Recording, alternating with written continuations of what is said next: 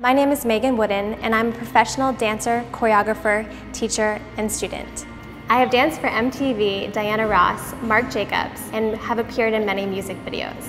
You can find more information about me and my career, as well as photos and videos, at www.dgtnyc.com. I'm going to be talking to you about ballet. A grand battement is a big kick that you do to the front, side, or back. But unlike normal kicks, you want to brush your foot on the floor and lift it up with your foot always pointed.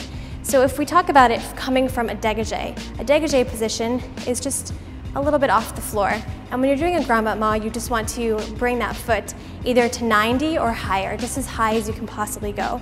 An important thing to remember is that you want to feel like you're massaging your toes against the floor as you brush your foot up.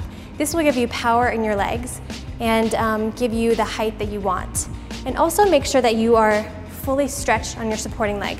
A common mistake is that in order to get your leg up higher, people bend their standing leg. That's incorrect, and you should try to always feel the length in both your legs as you're doing this. Another thing that's very important to remember is that you don't want to tuck or grip in your hips. And this is common when you're going to the side. A lot of people bring their weight forward and make this very uncomfortable position.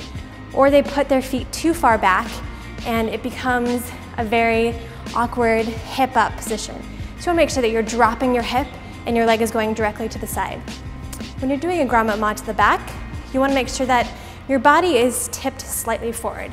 Don't be afraid to bring it forward because your leg has to have room to kick behind you. So you don't want to bring your body completely straight up and you don't want to bring it all the way down, but you want to find this middle position where your back is slightly arched and you're able to bring your leg all the way back to the side. So I'm going to demonstrate a grand battement front, side, and back. I'm going to keep my arms in a second position, which helps me just neutralize the entire shape and to concentrate on my grand battement.